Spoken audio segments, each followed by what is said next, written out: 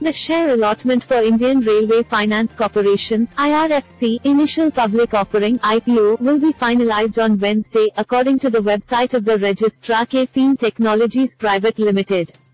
It may be noted that Kapoor Technologies is in charge of managing the share allocation and refund process for the public issue. The IRFC IPO, which was the first of the calendar year, had received a good response after opening earlier this month.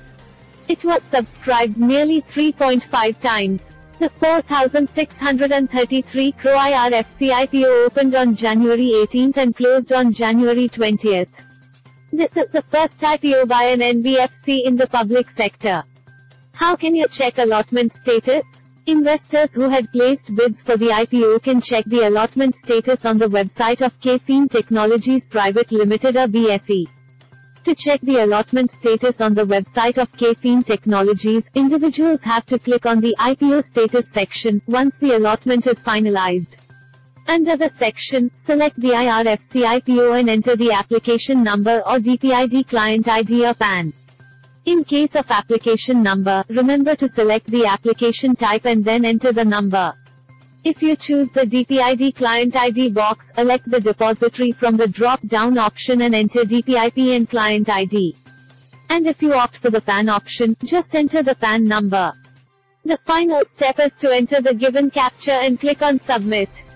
Investors can also visit the BSE website to view details of the allotment. Click here and select the issue type as equity and the issue name as Indian Railway Finance Corporation Limited from the drop-down option. Enter the application number or PAN and click on Search to view the allotment status details. Key details about the IRFC IPO. IRFC is the dedicated funding arm of the Indian Railways. The company is likely to use the proceeds from the IPO towards improving its equity capital base in order to meet its future capital requirements towards growth and other purposes. It may be noted that the offer received bids for 57,225 shares against 993 shares on offer.